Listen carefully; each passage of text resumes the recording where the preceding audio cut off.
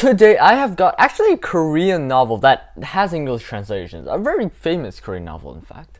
Hello fellow PockQuesters, it is Aaron the PockQuester meeting you with another video with Carpal Tunnel. Yay. And today I got this very interesting book called Our Twisted Hero, 우리들의 일그러진 영웅. It has won the best literary prize possible back in 1987 in the 11th version of the award, and it's basically like the Newbery Award except it's Korean, and in Korean literature it's like one of the highest and one of the most famous Korean literatures of all time. A lot of controversies actually surround the author because like he isn't like a masterful writer, but he does a very good job of implementing societal problems and symbolisms into the book, like an allegory into the book, and he does a really good job of that. So there's a lot of people that say, hey, he just kind of was born at the right time and abused that, and other people just say that's skill too. You know, whatever. I think it's skill. I think it's I think it's quite well written. And let's get straight into it. So this book is actually, the entire thing is an allegory of back in the 1980s, back then, the Korean government wasn't exactly the most legit, let's just say. It is kind of corrupt, and there's a lot of people who abuse their power and kind of just reign king in this tiny little society. And that is represented in an allegory through school life of these kids. The main character Byung-tae is pushed out towards a rural area because of his dad's job when he used to live in the capital Seoul. And he's a bit of a slightly stuck up but quite smart kid who got quite good grades in Seoul, and now he's going to this really countryside out of the way school. And it kind of sucks there.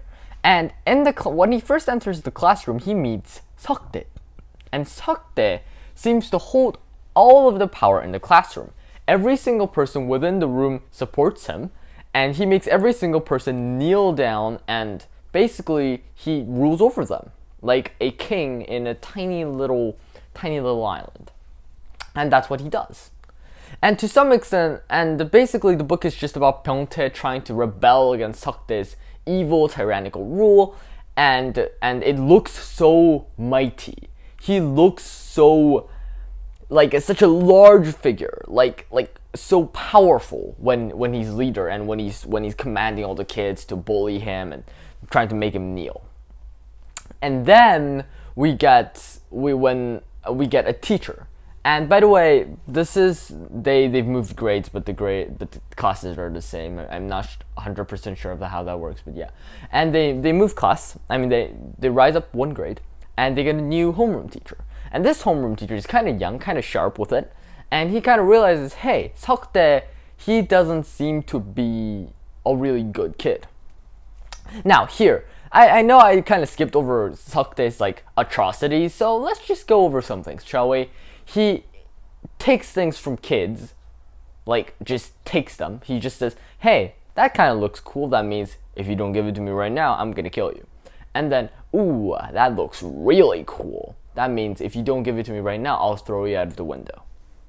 Defenestration. Yeah, that's pretty much his language. And also, he's the best at fighting within the school, so no one can really like fight against him and win. And he gets all of the best students in every single subject and makes them write his name on their tests, and erasing their names, by the way, so that he gets perfect grades for the entire grade. And that's why he's first within the school. It's honestly quite insane. He's insane.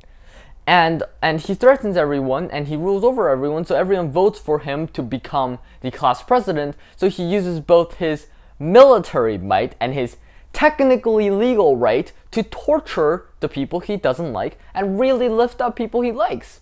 And Byung-tae, the main character, doesn't want to become one of his little poor kids, slaves, I would call them.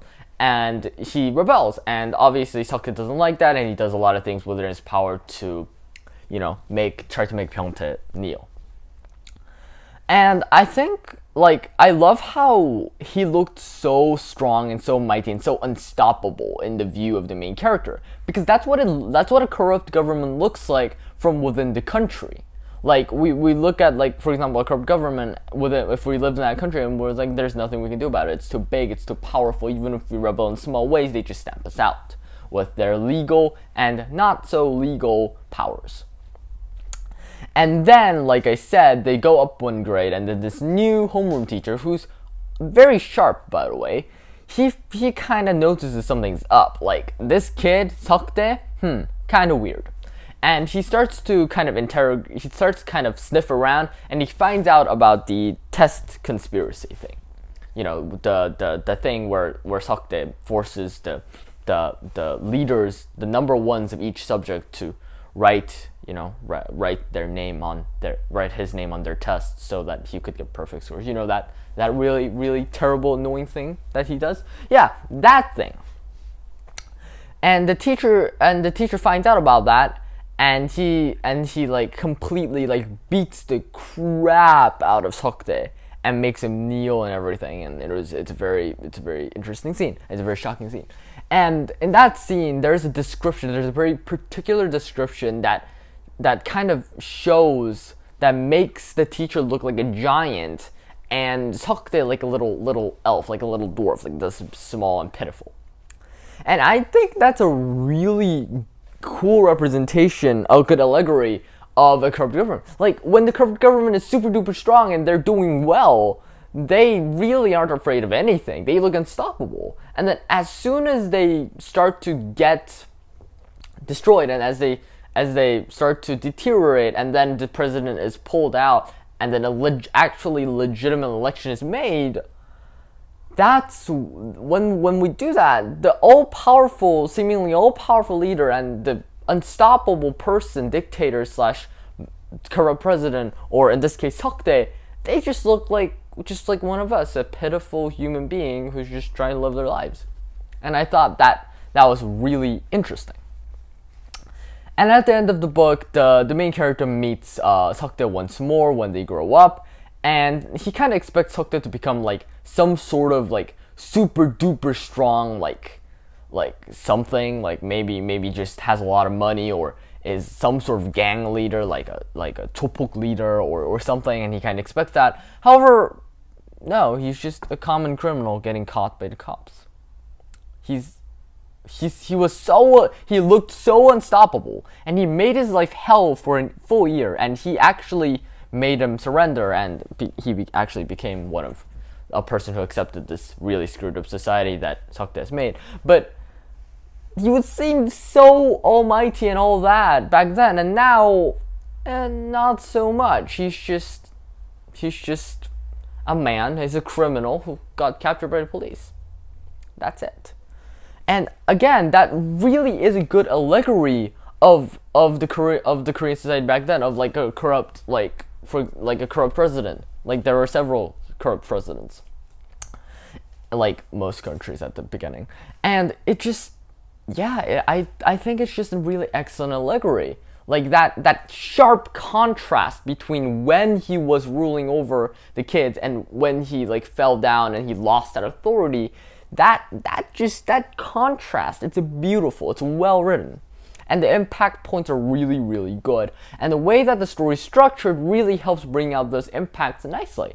And it's very, very well written. So if you ever see a translated version of this, it's going to be called Our Twisted Hero, then yeah, go ahead and try reading it, because it's going to be interesting. It gives you a little view, a little thing, a little window into Korean society back in the 1980s.